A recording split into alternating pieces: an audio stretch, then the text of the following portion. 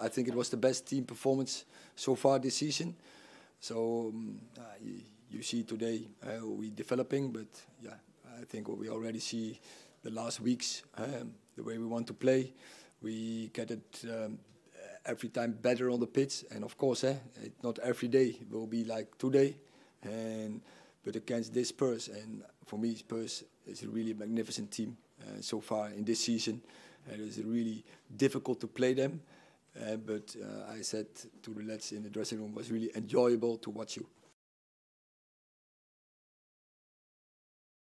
Yeah, I don't pay attention today. We deal with that tomorrow, and I want to get the focus on this team. It was a magnificent performance from all the 11 players. We deal with that tomorrow, and I think what we have seen today was 11 players who defend, 11 players who attack, and there was a lot of dynamic, and there was a lot of dynamic in the attack as well.